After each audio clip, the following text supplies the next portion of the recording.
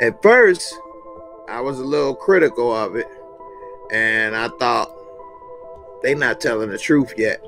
What are they waiting on?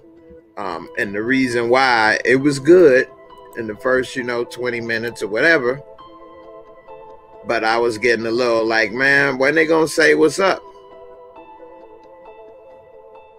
What I mean by that is showing how the government brought crack into the black communities in LA and things to fund illegal war in Nicaragua and all of this stuff in little South American countries that really didn't mean a damn to America, especially not as important as flooding America with cocaine like they did in the 70s and 80s, especially the 80s.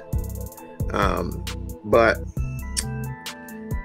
eventually they got to it. So the way it's set up, it's got interviews from former users, former dealers, and people that would know about what was going on at the time and involved one way or another. They talk about what it was like being a user, being a dealer, different things that were involved in and had to go through. So I'm like, okay, this is cool, this is good. Then they finally get into how it's in here. Like, unlike marijuana, where you can grow marijuana in the United States, you really can't grow cocaine. You don't have the climate, the temperature, everything. And if the U.S., wanted to shut it down, they could at any time. What's crazy is you couldn't even bring in one single Cuban cigar because it was illegal because of the trade embargo with Cuba. But they were bringing in kilos and kilos of cocaine. Crazy. Really crazy. It's interesting. They get into it. They talk about what happened. They even have interviews and things about the CIA, which I never knew actually came. They had one of the directors or somebody come into the black community in California and speak with the people, saying they didn't have any involvement. And they like, this is bullshit. That one dude came and told him on the mic. That was funny. But it was definitely interesting. If you don't know about the history of crack cocaine and how it came into America and how it went specifically to the black community on purpose, engineered to get money to fund illegal wars and buy weapons in Iran and in Nicaragua and the Iran-Contra scandal and Snowfall. That's one of the reasons the TV show Snowfall is so excellent. Excellent television show, Snowfall. Because it actually talks about this. It actually shows that his connection to get all the drugs is the CIA. That's his connect. And he's selling it all in the hood of California, getting everybody cracked out. They had crack babies. They was just showing all kind of stuff. They was showing how they targeted the black community. They showed something I didn't know. They said that 2 out of 3 crack users were white. They made it seem that people that were using crack the most were black, and that white people used powder. Of course, that wasn't true. Something that I even thought was true.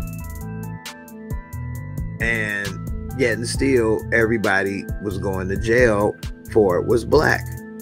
They said that in the Reagan era, I believe, or in the 90s or something like that, that I can't remember offhand. I should have wrote this one down, but I was like, get out of here. Something to the effect of, and you guys definitely should watch this one because they talk about a lot of stuff, a couple things that was shocking to me. And I lived during this time and that was my era of young people trying to do this and that. But they said some things that I never would have thought or knew about how many people use it versus that. In that era, they said that not a single white person was convicted for, I hate to say wrong information. And that's on me. I apologize. I should have wrote it down.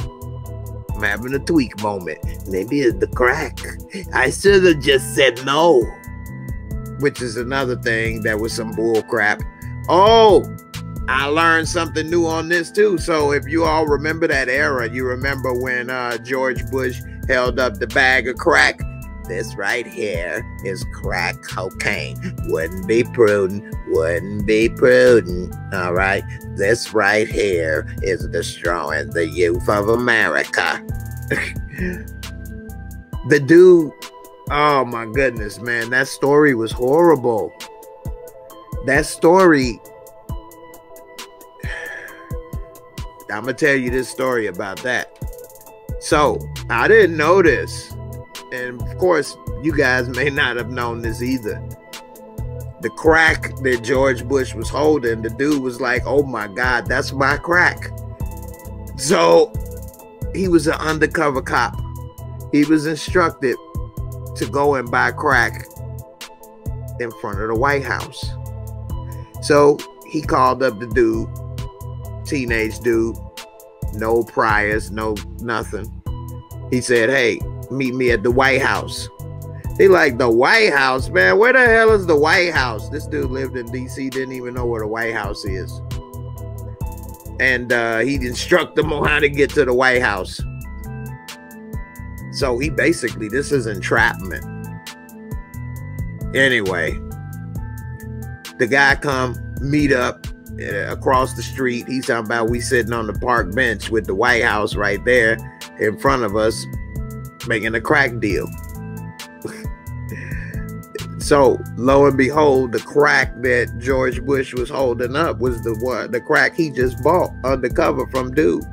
We later found out that that was all done on purpose just so he could have that publicity moment, and they put that dude in jail, a teenage dude in jail with no priors, no nothing, and he was basically set up to come there and do that. They put him in jail for over 10 years of his life. Over 10 years of his life for that. They talk about how they went too far with, 100 grams of coke get you this sentence, but 1 gram of crack get you 5 to 10 or 20 or 40 years. Crazy, man. Crazy. Definitely got to see that. Definitely. Yeah, Snowfall. Definitely.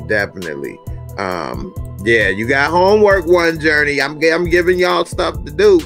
I'm giving y'all a bunch of stuff to watch tonight. Think I'm gonna try to give y'all something to check out every night. Crack, surviving depths. Hey, you gotta go ahead. You gotta let me know. I said at the beginning of the video, in case you all missed it. Y'all let me know in the comments what y'all think about these movies and TV shows. I want that homework on time. I want the receipts. Let me know.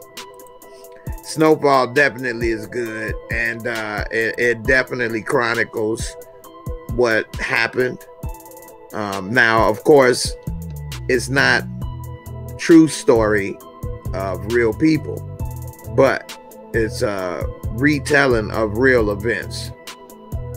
That makes sense. So, as for example, what is it? Not Harlem Nights.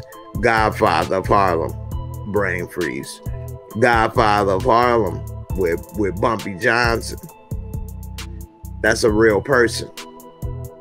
Whereas in Snowfall, they're not real people, but they're people that did real things and played a part. So definitely check it out. And that's another thing. And they talk about how this one woman was pregnant. This right here made me so mad. This right here made me so mad. And it's so crazy. And how the hell did you come up with this? So this woman was pregnant. she gave birth. She was a crack woman. A crack woman. She a crack woman. She was half the woman, and on the other half, we didn't know it was cracked in half. She was a crack user. And when she gave birth, the baby was healthy, nothing wrong with it. But they charged her with distribution of crack because for 60 seconds after the baby was born, the umbilical cord was still attached. And because of that, she was distributing drugs to a minor. And they gave her like 10 years or something. Tried to give her years in prison for that. What? I mean, come on, man. And then this one woman talk about how she went to jail 5 or 6 times or whatever for crack. Never once did anybody bring up that, hey, maybe this is not a crime problem, but an addiction problem. Maybe we should get her into rehab. Maybe we should get her into help. I mean, it is rehab and help for alcoholics and other people, you know, but they never did that. And she went to jail, lost her kids, this, that, and the other, lost the job, had the strikes on her back, made it hard for her to get other jobs, do this and that. And it just ruined a lot of people. Once you got that strike on your back, you can't get another job. You kind of stuck. And men could sell drugs, rob, do stuff to get money. Women really couldn't do that as much. And they turned to prostitution and things. And, you know, they would show clips of kids crying because they mama getting arrested. Daddy already was out the house. And it just destroyed the community, destroyed the family and things. And it's really horrible. And it's unfortunate that the treatment that people get for opioid use wasn't available or given to people during that time, people of color. That's just messed up. But, you know, welcome to America. Anyway, there you have it. So definitely worth checking out, and definitely want to hear your comments on that. You're right, sis. It was designed for the purposes of keeping people basically with mental shackles on their head.